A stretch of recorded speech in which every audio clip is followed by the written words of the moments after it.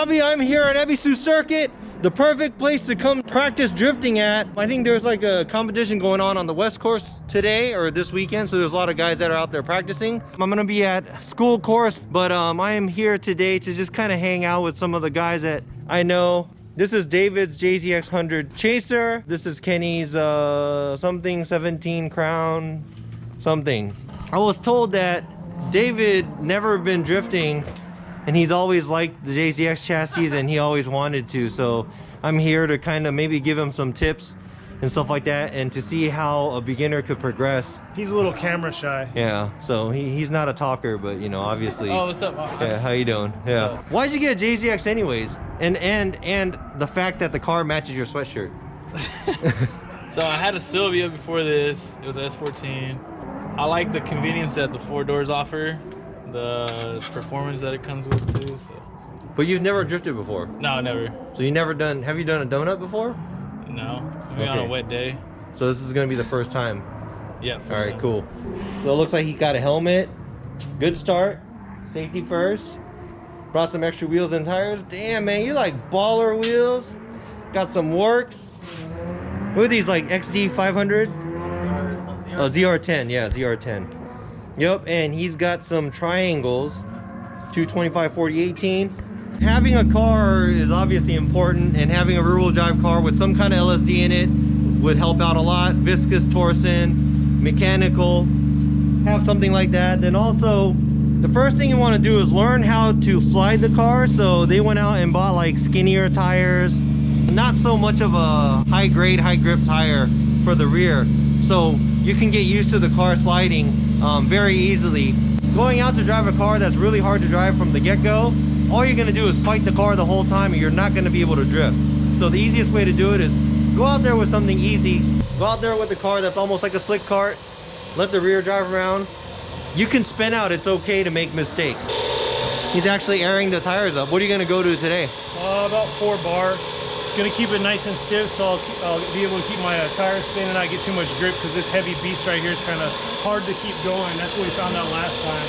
I'm just coming out here to get, you know, a feel of the car and just have some seat time, so I'm not going to try to get high speed and all that crazy stuff. Yeah, so that's really basic. You got a stock car, so the drivetrain doesn't get hurt so much. The car doesn't grip too much either, so you're not breaking axles and diffs and trannies all day long.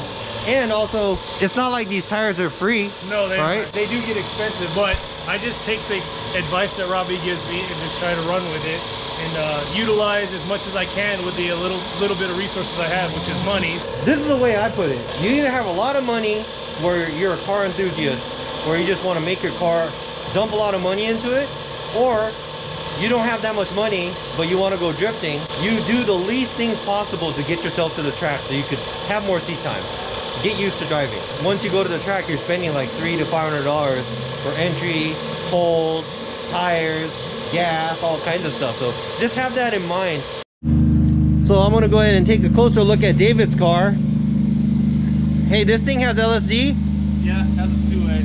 And it's got some kind of suspension, right? Yeah, some HKS coilovers. All right. And he's got seats in it. It's a manual. It looks like he has a boost controller or stuff on it too, but it's pretty much a VVTi 1J, and it boosts a little bit more than stock, but it's pretty much stock. So, I mean, it's got front mount intercooler, small upgrades here and there, but this is enough to get your car going and to be able to go and drift.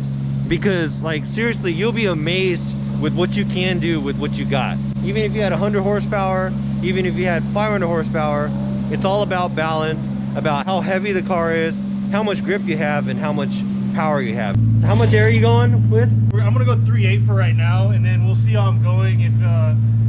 If it's too slick, then I'll lower the tire pressure. If it's too much grip, I'll raise it.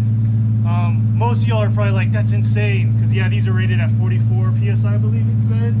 But that's about what, 60? Close to 60? 44 bar is 60. So yeah.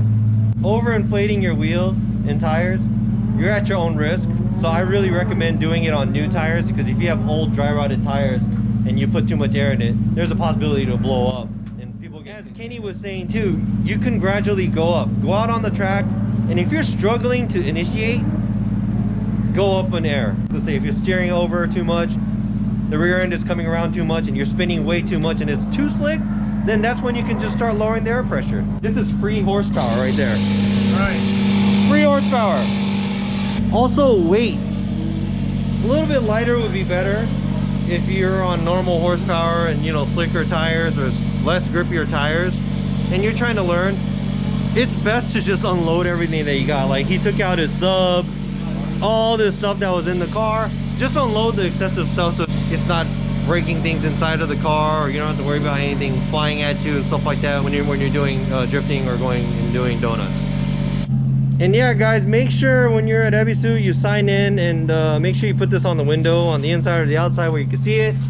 Prove that you pay for the track day event, and also have all your safety equipment. Like, he just had a helmet. You brought your helmet too, right? Yes, it's in my car. And depending on the track, I think Ebisu is a little bit more laid back, but a lot of the Japanese track, they want you to wear long sleeve shirts, gloves, for your safety. So just go as whatever track day event you're at and the rules they have there, and make sure that you don't come in and, you know, do whatever the hell you want and get kicked out, because then people are going to think like, oh, drift guys are, you know, a bunch of idiots that are going to mess things up. We don't want that.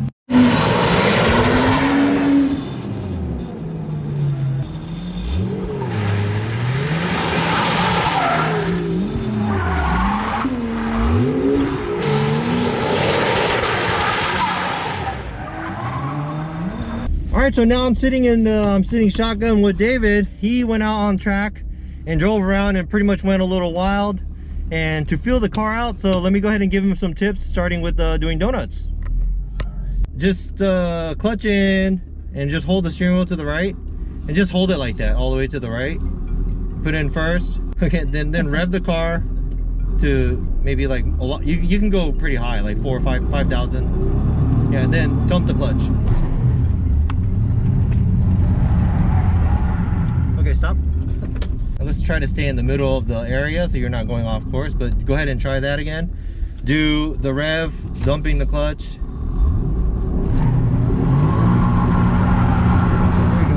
There you go. See? Now you can do that all you want, left and right. The car counter steer itself, because that's usually how the car makes. So just keep getting used to the good spinning around. So you want to go and play around like that in a very safe, controlled environment. And just keep doing that and play with the car so you actually get the feel for the car, to understand what the car is trying to do when you're doing something. So it's like experimenting what you can do and what the car is capable of.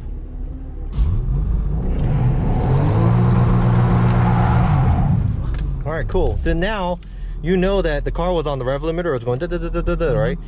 Now that you know that the car slides, you don't have to be that much on gas. You can kind of back off a little bit and it'll still do the same thing. Okay. Yeah.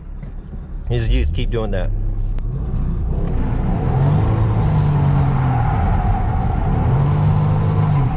There you go.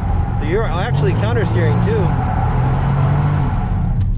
Nice. Cool. You did a lot more than what a beginner can do, actually. You just went in circles and stuff. So when you're doing donuts too, make sure that you're watching your water temp as well, because the car's not getting enough air and then the car wants to run hot. So yeah, so David got on it and the front mount intercooler piping popped off. So how's it? It's dope. I don't everybody should go drifting, huh? Everybody should. It's fun. At least 10 times in their life. Go for it. Don't be shy on the gas. Yep.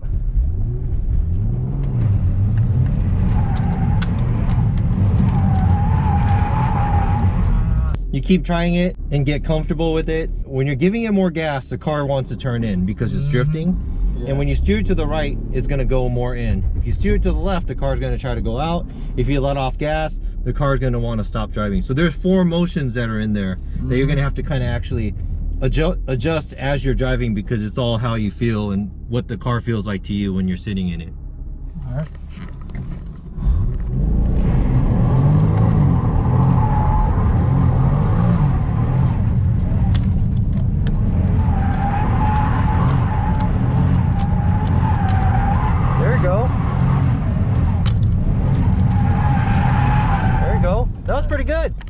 That's pretty good. So keep doing that, and try it left, right, and try to do it so that you can start making a bigger circle. All right.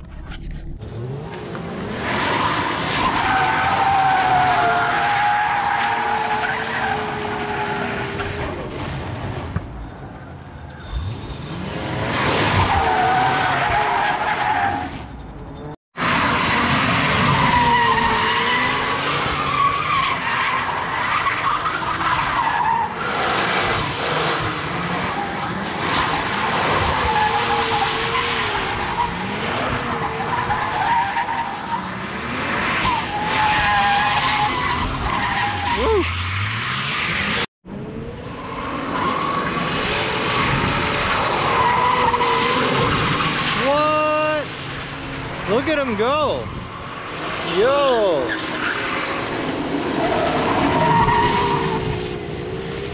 Sick.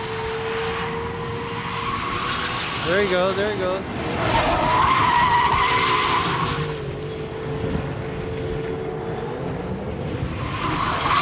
Ah, did a couple good ones.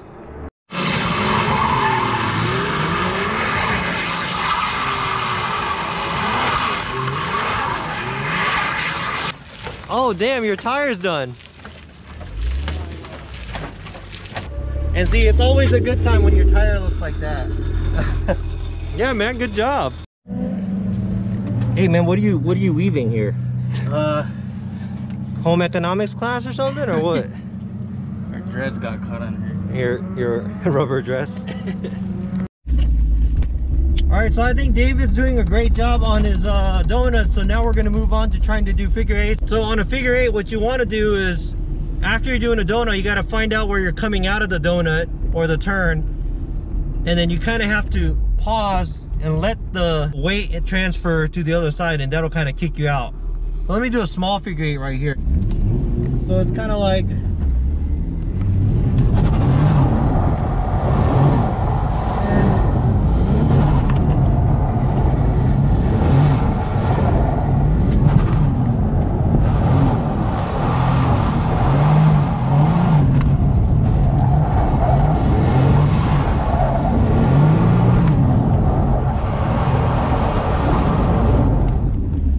it's like you're doing a half donut, then instead of going back around all the way around and coming around whatever obstacle you have, you're just gonna go that way. So it's almost like drift motion.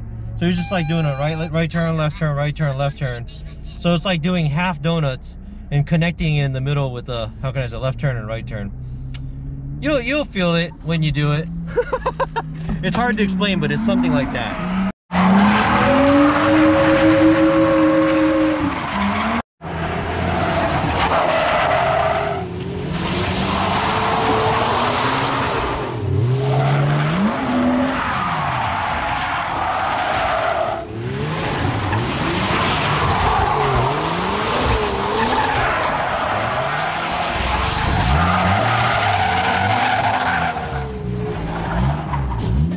Uh-oh.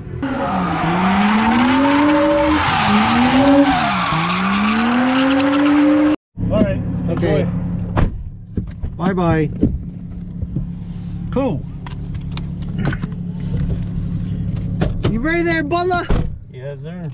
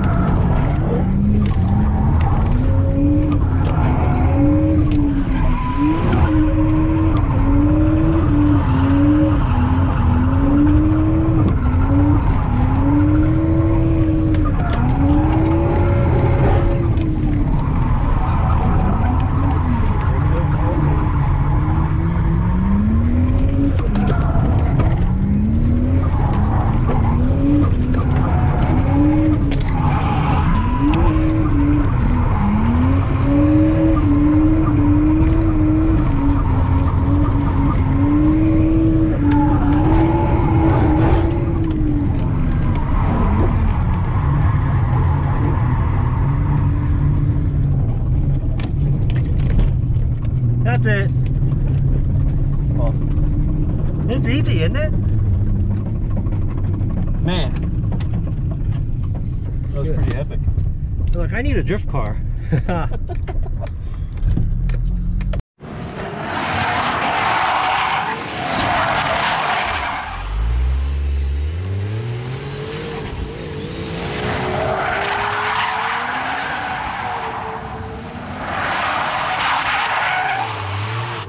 All right, so what you think, man? First time out here doing donuts and drifting, you know? Man, it feels good. I want to do it again.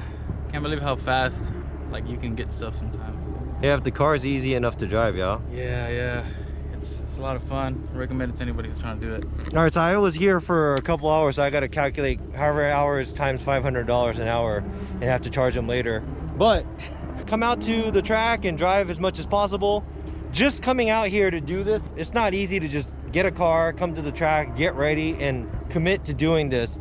And you know, you saw the progression that he went through just from one day. So just imagine if he did this more constantly, how far you can get with this. So that'll be cool to see, and I want to kind of see how he does in the next couple of months and stuff like that. But thank you very much for watching. Hope you guys liked it. If you guys did, hit the like button. And don't forget to subscribe. And until I see you guys next time, peace out.